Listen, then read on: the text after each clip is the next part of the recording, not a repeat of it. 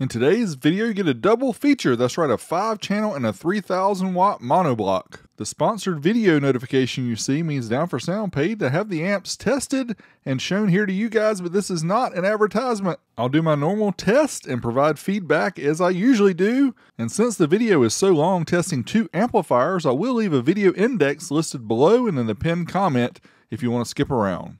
So let's get started. The 5-channel MiniMaxx is up first, currently priced at $259, available in 10 different colors. Ratings are 80x4 at 4 ohms, 120x4 at 2 ohms, 260x2 bridged at 4 ohms, and for the sub-channel, 250 at 4 ohms, 400 at 2 ohms, or 500 at 1 ohm. Also, request an 80 amp external fuse that is not provided. As you can see here with the box, Down for Sound goes above and beyond with their graphics on the box. Is so cool. Let's get it open, take a closer look. Of course, up first is the owner's manual, which covers this model, the 1005 MiniMaxx 5-channel, talks about all the features and specs. You also get a nicely lengthened bass remote cable there. It's like a Cat 5 cable. And then we have our favorite bass remote that looks like a miniature amplifier. So cool. Aluminum. It has the volume knob, power protect clip light, also cycles between temperature and voltage on the front, connects to that Cat 5 cable. Very nice. Also matches the color of the amp now. Of course, there are a couple of what the hex wrenches in here so you can tighten up your terminals. Then we have 3 separate pigtails to RCA connectors for the inputs of this amplifier. And speaking of amplifier, let's take it out of the bag so you can take a closer look. Check it out, the MM1005. Nice looking amplifier. This one is in the bright red anodized finish. Has the Down for Sound logo laser etched onto the top of the heatsink, as well as a model number here at the bottom, the MM1005, signifying 1000 watts over 5 channels. Let's take a look at the end of the amplifier. Here on one end, you can see we got a lot going on, including the 3 different connections here for the pigtails to RCA adapters. And of course, here I'm going to show on the 4-channel amp how this works. Just plug them in, and then you got your RCAs. We have channels 1 and 2 settings, gain and high pass filter. Then if we move down the amplifier, we'll see channels 3 and 4 settings. It has gain, but it also has low pass and high pass settings. So that means you can band pass the channels here on this amplifier if you'd like. Then at the bottom, we have the channel 5 settings, including gain, subsonic, low pass filter, and the remote connection for the remote bass knob. Speaking of, we'll see it here powered up. You'll see what it looks like with the nice display. But let's move to the other end of the amplifier. We'll see we have the power terminals, which accept 4 gauge here for power and ground. We also have 12 gauge for remote, and we have a power protect and clip light. The clip light there is for the 4 channels. Then we have the outputs here. Channels 1, 2, 3, and 4 are across the top and bottom. Then channel 5 is on the far right side, vertical. If you want to bridge the amp, it's channel 1 positive, channel 2 negative, channel 3 positive, channel 4 negative. Overall, the amp is not very big in size, as you can see here. I'm showing it, holding it. But let's get to the actual dimensions. 12.2 inches on the long side, 4.8 inches on the width, 2.2 inches on the height, millimeter equivalents are there as well. As stated previously here, for 4 ohms, it's rated 80 watts by 4 on the 4-channel section. That's what we're going to start off our test with. Let's get the amp all hooked up, connected, and powered up. You can see the protect light comes on, power light comes on, then the power light stays on. We have all the channels connected, so let's go. This here's my favorite part. Amp dyno's connected. Let's go here. 4 ohms, 4-channel, rated 80 watts by 4 at 14.4. Certified first at 1 kilohertz. Let's see what we get here. And the test shows right at 100 watts, a little over 100 watts per channel times 4. Certified. Now let's turn the voltage down, because a lot of times you guys ask for lower voltage. So let's try these 4 channels with lower voltage. There you go. About 82 watts times 4 at 13.28. Now let's switch over to the dynamic test. We're going to skip the uncertified test. We'll show those on the result page when we finish up. Just don't want to bore you guys with too many different tests. Here we go. Dynamic around 94 watts times 4 right at 14.4. Let's switch over to 2 ohms at 4 channels. It's rated 120 watts by 4. Certified test first, 1 kilohertz. Let's see what we get. Can we get that 120 by 4? Oh yes, we're about 138 or so average per channel. We're going to turn it down again, the voltage, because of course Not everybody can hold that strong 14.4, so let's start off at 13.6. And there you go, 121 by 4 at 13.14. Very nice. All right, let's switch over to the dynamic test here. 4 channels at 1 kilohertz. And there you go. So over 150 watts per channel times 4. It's closer to 160 actually. Bumped up the voltage there at the end because thank you lithium, but 14.54 volts. We got about 160 by 4. Now let's bridge channels 1 through 4 using the setup here shown on the screen. And of course we're still going to have the sub channel loaded down when we do the test. It is rated 260 by 2. I'm not sure why it's not 240 by 2.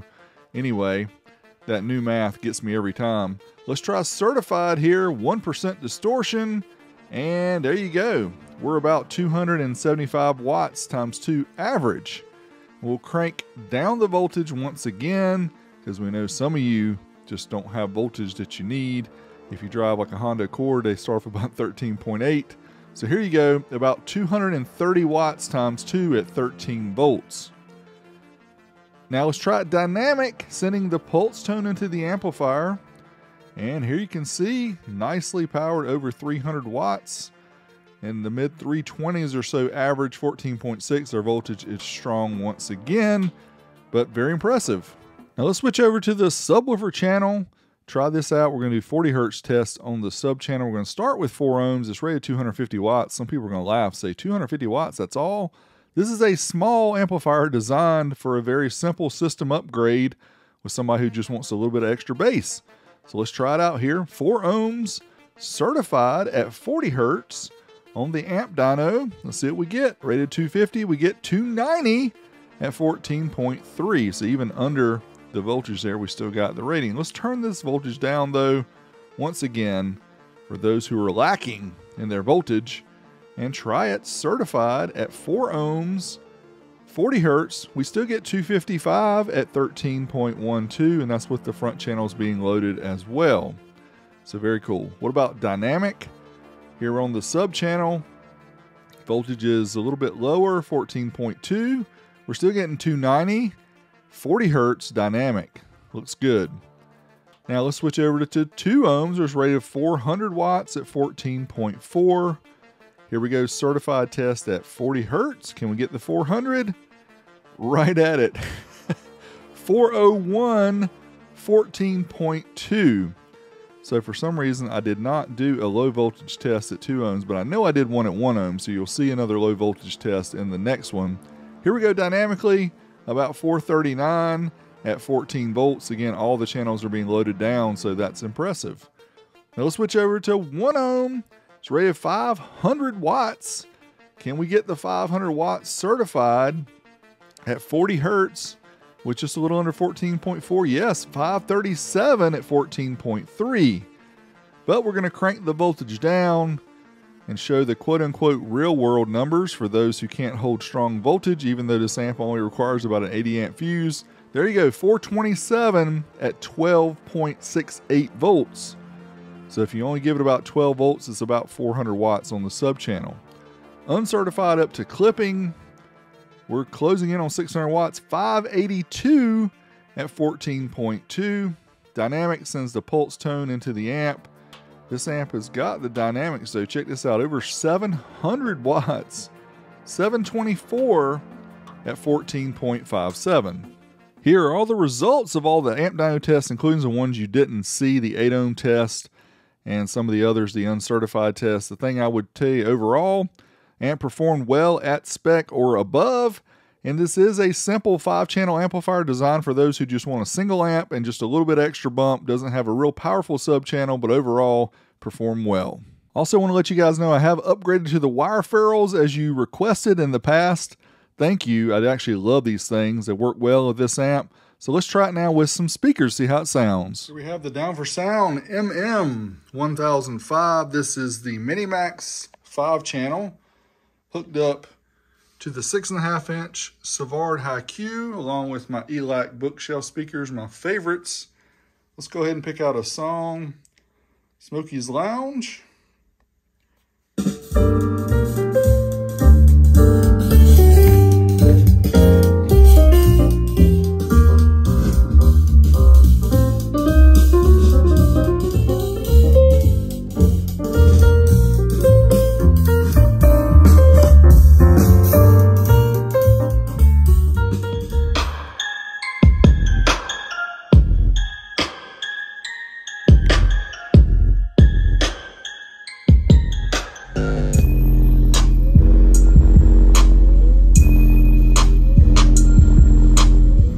think sometimes people underestimate what a decent sub-channel, modest amplifier like this can perform with either a small subwoofer or single 10 or 12.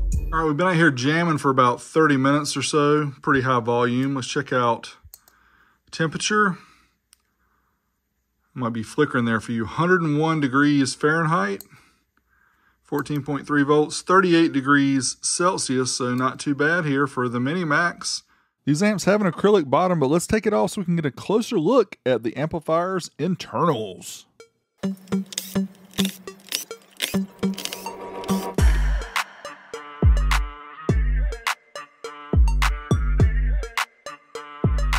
Even though all the Down for Sound amps now have acrylic bottoms, I just take it off so it's easier for us to see the internals. Here we can see all of them also have notes, including the Hello from Dyno, Florida on this one. Let's look at the capacitors, 3300 microfarad, 25 volt. These are the caps on, which are generic to the build house. 2200, 63 volts there for the rails, and there you go. We'll do a flyover here of the amp so you can see all the goodies here.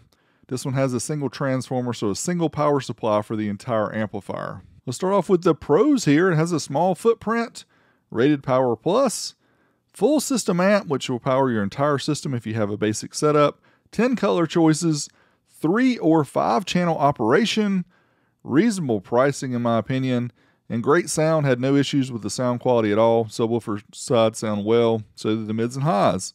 Things to consider: RCAs via pigtails, they just have to because the amp's so small. Requires 5 or 6 channel input. Wish they had a switch for 2 channel input. Has generic capacitors, think of it as contractor grade for your amplifier. And no Bluetooth. Now most amps don't have Bluetooth, but hey, we can always wish, right? Now that's it for the first test. If you guys could take a minute here and subscribe to my channel if you haven't already, smash me that thumbs up. I do greatly appreciate it. It helps my videos get shared here on YouTube as well as other sources, and I do appreciate your feedback. Now let's move on to the king daddy of MiniMaxx's, the 3000 KFD. This is a 3000 watt monoblock full range amplifier. Check shopforbass.com. That includes my affiliate code. I appreciate you using that when you can. This amplifier is currently $349.99. So let's get out of the box. We don't have to go through all that unboxing stuff because most of the Down for Sounds are the same. But here is the amplifier. As you can see, nice look overall. This is the blue anodized finish and MM3000KFD laser etched there on the heatsink. Let's take a look at one end of the amplifier. This one's a lot simpler than the 5-channel because we don't have as many options with it being a monoblock. Single input here for left and right via the RCA pigtails like we've shown before. Gain control, high pass filter with a 10X, low pass filter with a 10X, and the remote connection. That's right, this does come with a remote bass knob so that you can remotely adjust your bass. If you want to use this as a subwoofer amp, then that's probably what most people use it for. I mean, 3000 watts for your mids and highs if you're running a stunt wall maybe, but holy moly, 3000 watts is a lot of power for some mids and highs. As for dimensions, 17 inches on the long side, 4.8 for the width, 2.2 inches for the height. Now this is a long amp to be a MiniMaxx in my opinion. You get kind of close with it being 17 inches long. Is it still really a mini amp? Well, I mean, if you're going to have 3000 watts in an amplifier this narrow, I guess you're going to have to.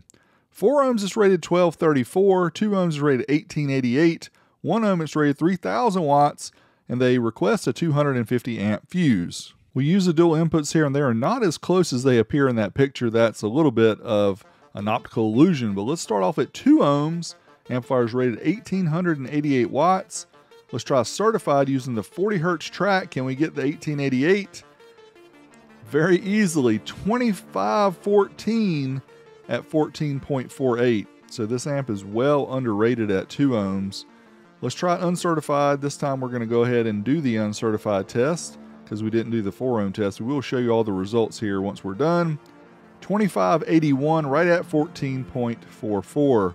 So we're talking almost 800 watts over the rated number.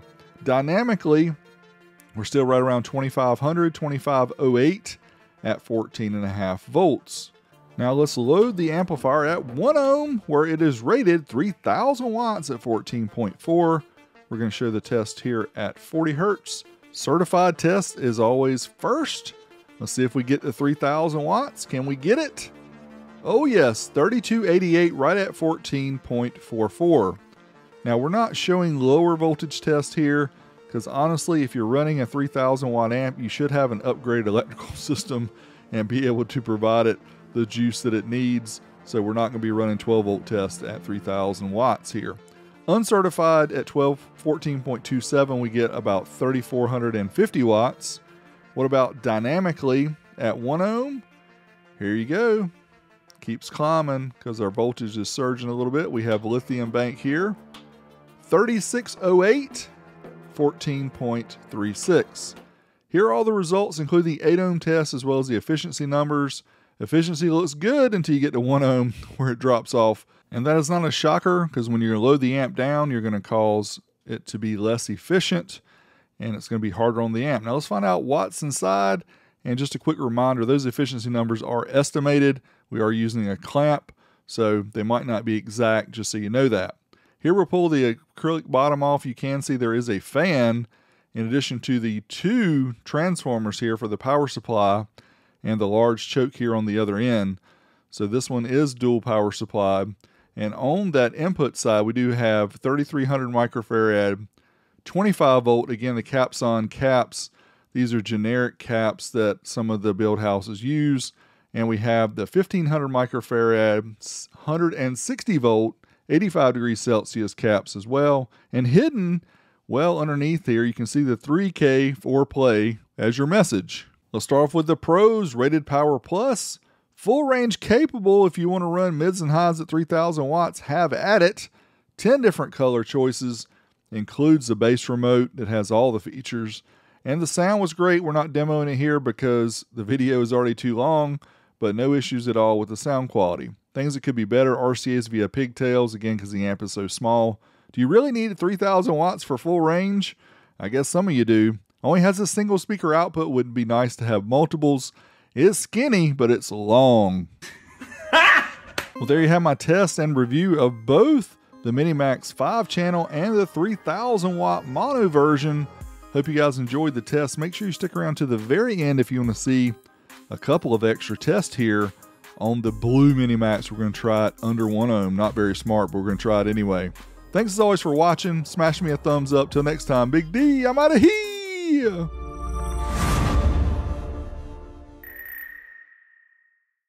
All right, the MiniMaxx amps are not rated for under 1 ohm and should not really be used under 1 ohm, but we're going to try this blue one, the 3000KFD, to see if what we get at 0.8. And here you go, 3339 right at 14.48. That's certified using a 40 hertz track. We're also tried uncertified up to clipping. Again, you can check the voltage pull here. This is not very smart. I mean, the current pull, over 400 amps pulled, 3,564 watts. Woo, good gracious. Dynamic, let's see what we get. Here we go, 40 hertz pulse tone. We are edging around 4,000 watts. 3936, is it going to bump up? Nope, 3936 at 14.45. And finally here we're going to try dynamic at 0.67, not very smart. Not sure if the amp's going to survive, let's see. We're over 5,000 watts and 5245, 14.69, it did survive, but not recommended. Thanks you guys as always for watching. Until next time, Big D, I'm out.